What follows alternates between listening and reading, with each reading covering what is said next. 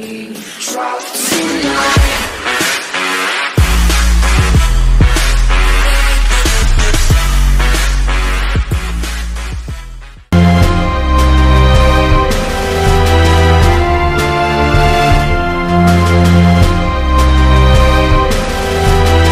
GMC Terrain is a bit player in the epic cast that comprises the compact crossover segment.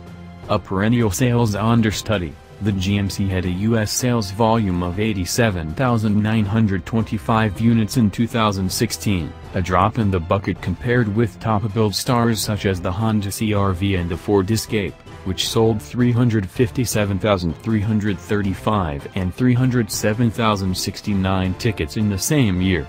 GMC understands this and is confident that its individuality appeals to buyers who aren't easily swayed by the public opinion of the moment. Still, constant reinvention is the key to putting return customers in the seats, and the 2018 GMC Terrain is new from the foundation on up. Undoubtedly, the Terrain's indie strategy would not be possible without the economy of scale provided by the Chevrolet Equinox, its bigger-selling mechanical sibling. For its part, the Terrain focuses on premium features, styling, and specific chassis tuning.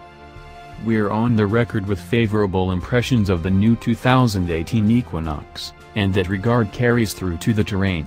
5 minutes into our drive of the full boat, 2.0-liter Denali AWD, lingering memories of the first-gen Terrain vanished like Adrian's career. Seating and interior materials are on par with other GMC products.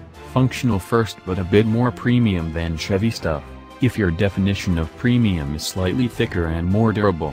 Some of the Terrain's approximately 350 pounds of weight savings over its predecessor were achieved in the seat frames, but you wouldn't know it by sitting in the comfortably firm front buckets. GMC says the multi-density padding helps this cause, although note that those looking for significant side bolsters will be disappointed. Even though the new Terrain's wheelbase spans 5.2 inches less than before and it's 3.2 inches shorter overall, rear passengers lose only 0.2 inch in legroom. We couldn't really detect that, but we can confirm that two adults can survive long trips in the bench-like rear seats without the aid of muscle relaxers.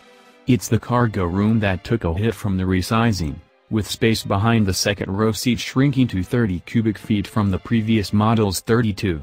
Offsetting that somewhat is that the flat folding front passenger seat now allows carrying materials up to 8 feet long, think dimensional lumber, not sheets, adding versatility the previous model lacked.